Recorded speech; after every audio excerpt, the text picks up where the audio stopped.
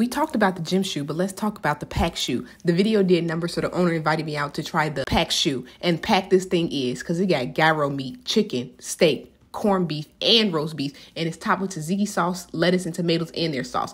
I asked, how you think you finna close this big old sandwich? He said, a whole nother bun on top. They double wrap it and cut it in half for ease. I got a shot of it in its original form and freshly cut. Look how juicy it is with them 5 meats. Okay, let's get into it. Straight out the package, I just wanted to show y'all the size of this thing. It's massive. I needed 2 hands to hold it this time. It was wrapped so nicely, so if you order from Uber or DoorDash, at least you know it'll stay hot. This is the biggest sandwich I've ever had. One more look at it before I take them tomato garnishes off.